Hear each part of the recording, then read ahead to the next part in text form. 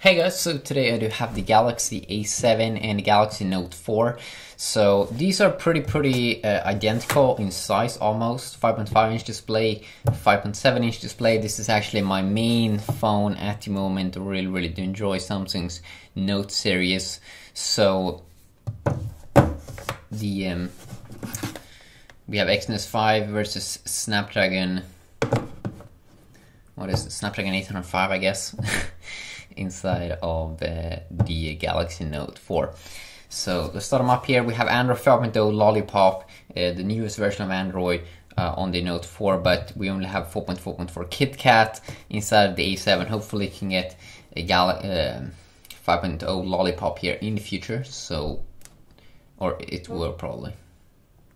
It will probably get that, because we saw an article about that online, or I saw an article about that.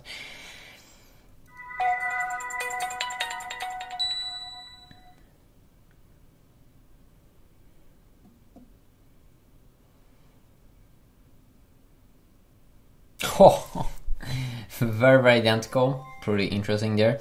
That's quite nice actually to know that both versions are pretty optimized to work pretty similar there.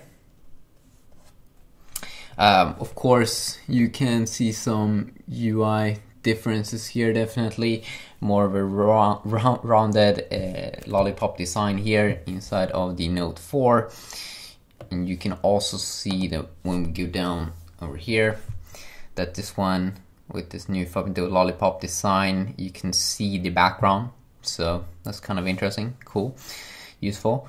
This one is covering the whole thing.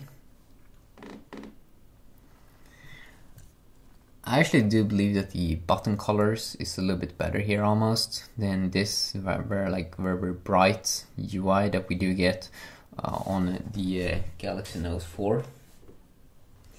In here also very identical, the app section. So let's just go in here as well. You can also see pretty identical here as well. But about device, Android 5.0.1, Android 4.4.4, KitKat, sweet.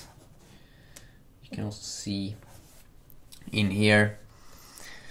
This is kind of surprising in a way that you have these options. I mean, it's almost like better than not having those options, the volume things in the Note 4. But yeah, that's kind of fun actually.